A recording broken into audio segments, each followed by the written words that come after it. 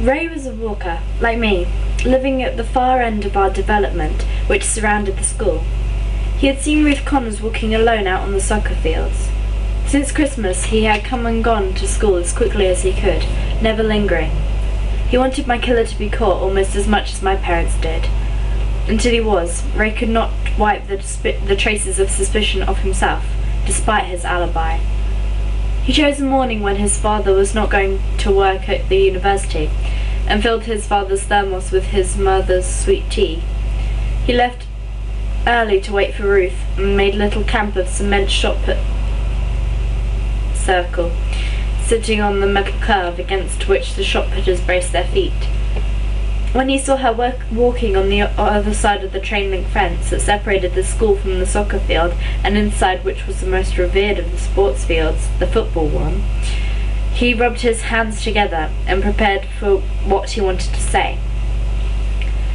His bravery this time came not from having kissed me, a goal he'd set himself a full year before its completion, but from being, at 14, intensely lonely. I watched Ruth approach the soccer field, thinking she was alone.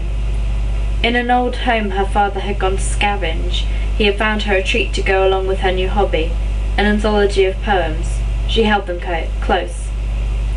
She saw Ray stand up when she was still some distance away. "Hello, Ruth Connors," he called, and waved his arms. Ruth looked over, and his name came into her head, Ray Singh. But she didn't know much more than that.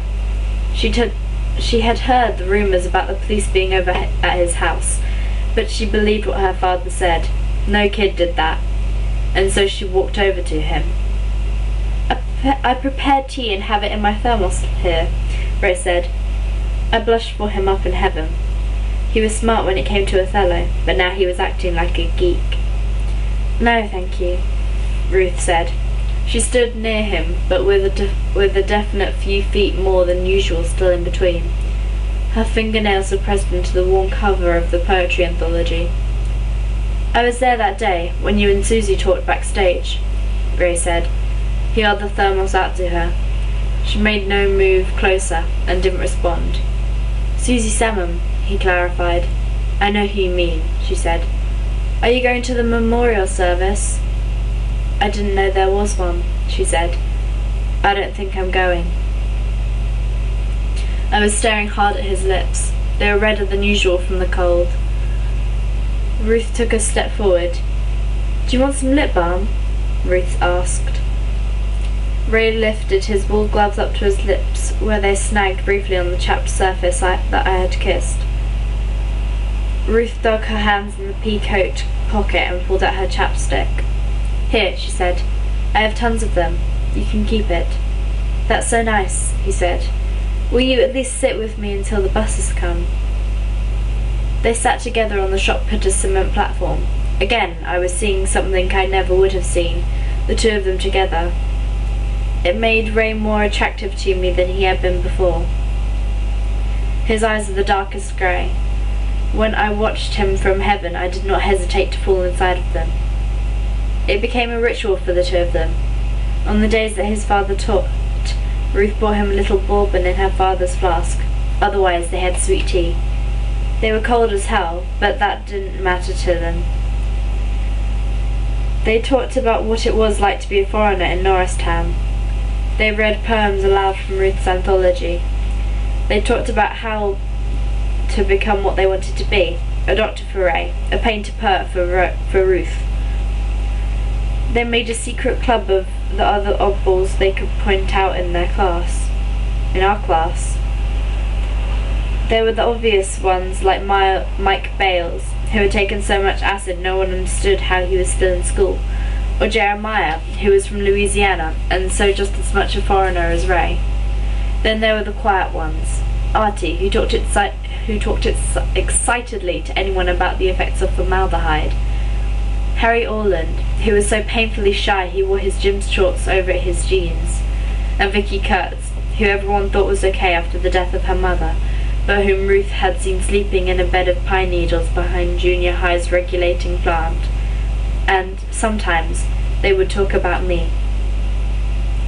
"It's so strange," Ruth said. I mean, it's like we were in the same class since kindergarten, but that day backstage in the auditorium was the first time we ever looked at each other. She was great, Ray said. He thought of our lips brushing past one another as we stood alone in a column of lockers, how I had smiled with my eyes closed and then almost run away. Do you think they'll find him? I guess so. You know, we're only like 100 yards away from where it happened. I know, he said. They both sat on the thin metal rim of the shopper's brace, holding tea in their gloved hands. The cornfield had become a place no one went. When a ball strayed from the soccer field, a boy took a dare to go in and get it. That morning the sun was slicing right through the dead stalks as it rose, but there was no heat from it. I found these here, she said, indicating the leather gloves. Do you ever think about her? He asked. They were quiet again. All the time, Ruth said. A chill ran down my spine. Sometimes I think she's lucky, you know. I hate this place. Me too, Ray said. But I've lived other places. This is just a temporary hell, not a permanent one. You're not implying... She's in heaven, if you believe in that stuff. You don't? I don't think so, no. I do, Ruth said. I don't mean la angel wing crack. But I do think there's a heaven. Is she happy? It is heaven, right? But what does that mean? The tea was stone cold, and the first bell had already rung. Ruth smiled into her cup. Well, as my dad would say, it means she's out of this shithole. When my father knocked on the door of Ray Singh's house, he was struck dumb by Ray's mother, Ruana. It was not that she was immediately welcoming, and she was far from sunny, but something about her dark hair and her grey eyes, and even the strange way she seemed to step back from the door once she opened it. All of these things overwhelmed him. He had heard the offhand comments the police made about her. To their minds she was cold and snobbish, condescending, odd, and so that was what he imagined he would find. Come in and sit, she had said to him when he pronounced his name. Her eyes, on the word salmon, had gone from closed to open doorways, the dark rooms where he wanted to travel firsthand. He almost lost his balance as she led him into the small, cramped front room of their house. There were books on the floor with their spines facing up. They came out 3 rows deep from the wall. She was wearing a yellow sari and what looked like a gold lame capri pants underneath. Her feet were bare. She padded across the wall to wall and stopped at the couch. Something to drink? She asked, and he nodded his head. Hot or cold? Hot. As she turned the corner into a room he couldn't see, he sat down on the brown plaid couch. The windows across from him, under which the books were lined, were draped with long muslin curtains. Muslin. Which the harsh daylight outside had to fight to filter through. He felt suddenly very warm, almost close to forgetting why that morning he had double-checked the Singh's address. A little while later, as my father was thinking of how tired he was and how he had promised my mother to pick up some long-held dry cleaning, Mrs. Singh returned with tea on a tray and put it down on the carpet in front of him. We don't have much furniture, I'm afraid. Dr. Singh is still looking for tenure. She went into an adjoining room and brought back a purple floor pillow for herself, which she placed on the floor to face him. Dr. Singh is a professor? My father asked, though he knew this already, knew more than he was comfortable with about this beautiful woman and her sparsely furnished home. Yes, she said, and poured the tea. It was quiet. She held out a cup to him, and as he took it, she said, Ray was with him the day your daughter was killed. He wanted to fall over into her. That must be why you've come, she continued. Yes, he said. I want to talk to him. He's at school right now, she said. You know that. Her legs in the gold pants were tucked to her side. The nails on her toes were long and unpolished, their surface gnarled from years of dancing. I wanted to come by and assure you I mean no harm, my father said. I watched him. I had never seen him like this before. The words fell out of him like burdens he was delivering, backlogged verbs and nouns, but he was watching her feet curl against the dun-coloured rug, and the way the small pool of numbed light from the curtains touched her right cheek. "You did nothing wrong and loved your little girl. A schoolboy crush, but still." Schoolboy crushes happened all the time to Ray's mother. The teenager who delivered the paper would pause on his bike, hoping that she would be near the door when she heard the thump of the Philadelphia Inquirer hit the porch, that she would come out and, if she did, that she would wave.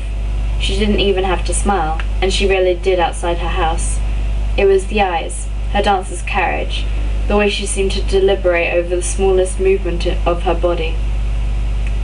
When the police had come, they had stumbled into the dark front hall in search of a killer. But before Ray even reached the top of the stairs, Ruana had so confused them that they were agreeing to tea and sitting on silk pillows. They had expected her to fall into the grooves of the patter they relied on with all attractive women, but she only grew more erect in posture as they tried harder and harder to ingratiate themselves, and she stood upright by the windows while they questioned her son. "I'm glad Susie had a nice boy like her," my father said. "I'll thank your son for that." She smiled, not showing teeth. "He wrote her a love note," he said. "Yes." "I wish I had known enough to do the same," he said. "Tell her I loved her on that last day." "Yes." "But your son did." "Yes." They stared at each other for a moment. "You must have driven the policeman nuts," he said, and smiled more to himself than to her. "They came to accuse Ray," she said. "I wasn't concerned with how they felt about me." "I imagine it's been hard for him," my father said. "No, I won't allow that," she said sternly, and placed her cup back on the tray. "You cannot have sympathy for Ray or for us." My father tried to stutter out a protest. She placed her hand in the air. "You have lost a daughter and come here for some purpose. I will allow you that and that only, but trying to understand our lives, no." "I didn't mean to offend," he said. "I only—" Again, the hand up. "Ray will be home in 20 minutes. I will talk to him first and prepare him. Then you may talk to my son about your daughter." "What did I say?" "I like that we don't have much furniture. It allows me to think that someday we might pack up and leave." "I hope you'll stay," my father said. He said it because he had been trained to be polite from an early age, a training he passed on to me, but he also said it because part of him wanted more of her, this cold woman who was not exactly cold, this rock who was not stone. "With all gentleness," she said, "you don't even know me. We'll wait together for Ray." My father had left our house in the midst of a fight between Lindsay and my mother. My mother was trying to get Lindsay to go with her to the Y to swim. Without thinking, Lindsay had bled "I'd rather die" at the top of her lungs. My father watched as my mother froze, then burst, fleeing to their bedroom to wail behind the door. He quietly tucked his notebook in his jacket pocket, took the car keys off the hook by the back door, and snuck out. In those first 2 months, my mother and father moved in opposite directions from each other. One stayed in, the other went out. My father fell asleep in his den in the green chair, and when he woke, he crept carefully into the bedroom and slid into bed. If my mother had most of the sheets, he would lie without them, his body curled up tight, ready to spring at a moment's notice, ready for anything. "I know who killed her," he heard himself say to Ruana Singh. "Have you told the police?" "Yes." "What do they say?" "They say that for now there is nothing but my suspicion to link him to the crime."